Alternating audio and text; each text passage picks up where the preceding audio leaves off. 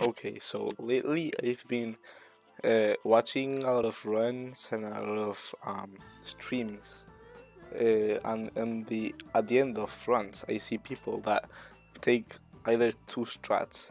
They either go for the big long jump into the green hoop, there, or they just go into the green hoop, the previous one.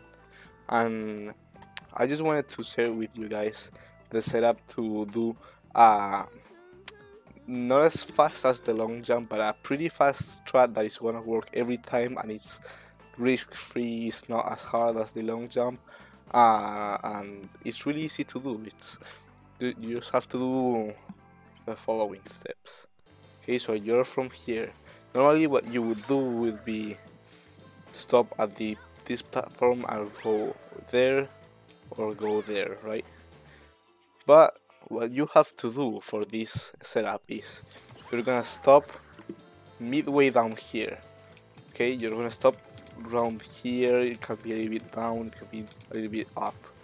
So you're gonna do that, and you're gonna go and long jump here.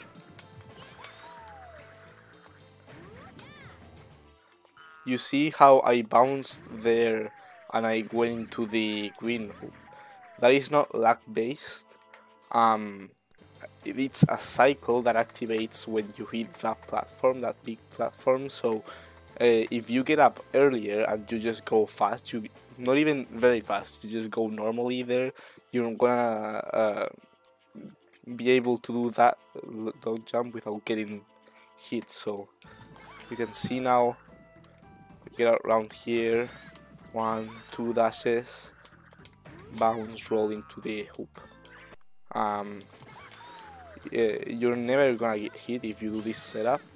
It's faster than going to the previous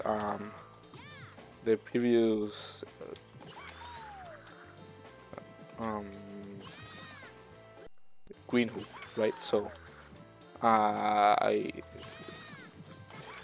this is the for me this is the way. This is not like much slower than the long jump, but it's much faster than going the normal way.